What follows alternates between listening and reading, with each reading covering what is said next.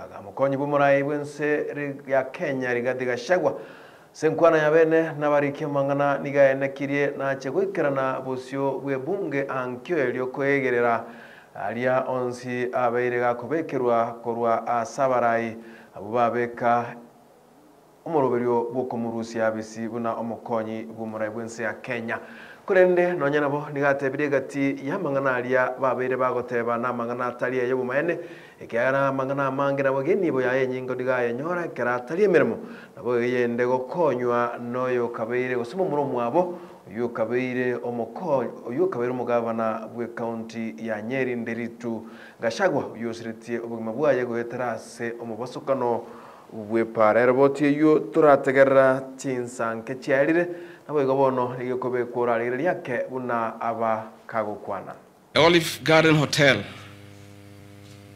that is alleged to have been bought by DP Gachagua belongs to the estate of the late James DP Gachagua. And in his will, he directed that we sell all his properties and divide the proceeds among his brothers, sisters, wives, and children. We, as the executors of his estate, and I want to pay tribute to lawyer Joroge Regero and Mwai Madenge for their commitment and sacrifice to the Gachagua family. Many executors who have been given properties to run by deceased people end up misusing them and depriving the beneficiaries.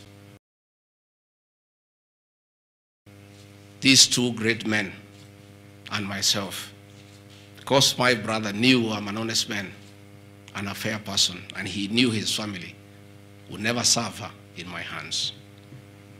We were able to sell Olive Garden Hotel at 412 million and distributed the proceeds to the beneficiaries as directed in his will. We registered his will in the High Court of Kenya and were given the probate. And my late brother, in his wisdom, left DP Gachagua 5% of his wealth. I was therefore able to get 20 million shillings from this sale. That is money that is in my account, that again I'm told they are proceeds of crime. He left my mother 5% of his wealth, another 20 million shillings.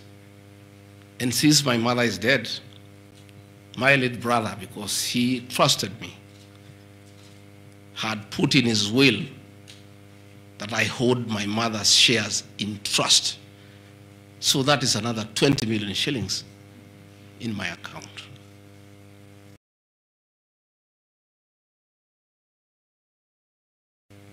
Again, my late brother